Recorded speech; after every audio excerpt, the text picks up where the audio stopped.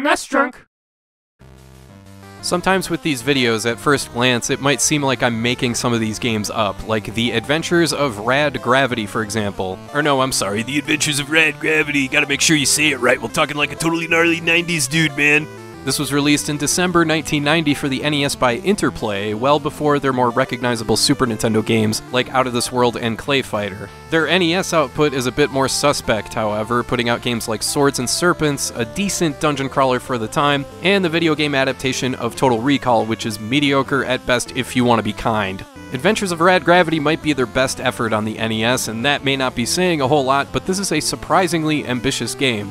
I gotta start by talking about the manual, which features a 14-panel comic that tells the story. I love stuff like this. The basic gist is that an evil wizard used interstellar magic to mutate himself into a giant brain to terrorize the galaxy, and you, as Rad Gravity, have to fly from planet to planet in an attempt to stop him, and to do that, you get a health meter and 1 life to get through 10 levels with a password system. You start up the game sitting in your captain's chair, zooming across space with your giant eyeball computer companion, and okay, so Rad Gravity has some Captain Novelin vibes, and that's never a good thing. I mean, look at this guy's face. He looks like a poorly designed mascot for a minor league hockey team, like he's related to the Purdue Boilermaker. And yes, since it's an American-made character, of course he needs an egregious butt chin. I mean, geez, this guy really needs some chinderwear. At first glance, this looks like your regular action platformer, but instead of just running through levels back to back, you have to fly around in your ship and find them. And to do that, you need to find access codes. So you go down to this first level, and you got Doc Brown jamming out to Huey Lewis on his Walkman. You got John Rhys Davies' heads floating around. Honestly, this is one of those games where you don't even need to bother with enemies unless they're in your way. All you have to do is keep going until you reach a door or a teleporter. And besides, this is one of those games where enemies constantly respawn, so killing them feels useless half the time. For what it's worth, the controls are decent enough, if not a little loose. I've played worse, but I've also played better. And you can shoot in 4 different directions, which also helps. What I really like is that enemies can destroy other enemies. I love when games do that.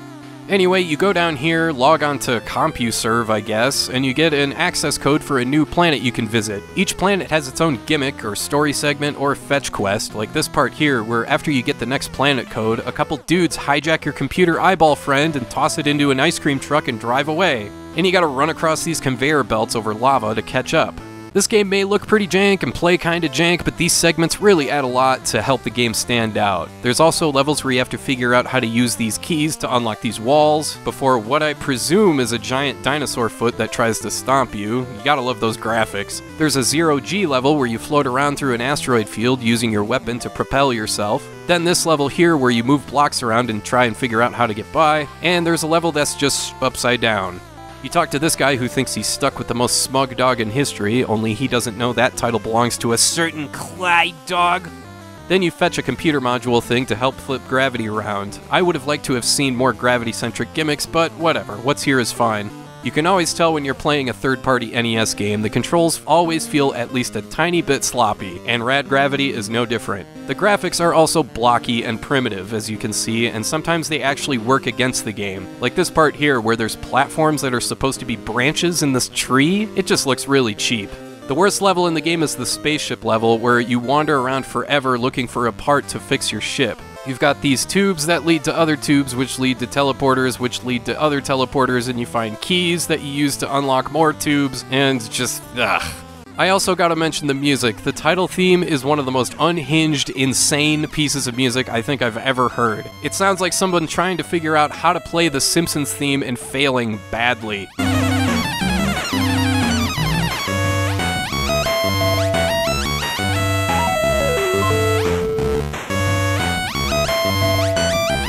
There are only 3 pieces of music in this game, and this is one of them. Otherwise, you're stuck with hearing this theme about 90% of the time.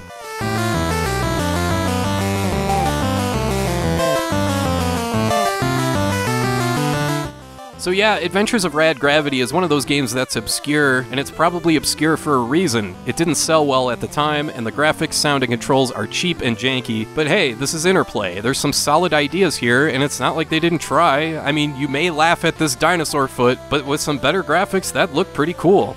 The structure in Rad Gravity is good, but the graphics, sound, and gameplay need a lot more polish. As it is, this game is a bit of a janky mess, but it definitely has its charm. Alright, I want to thank you for watching, and I hope you have a great rest of your day.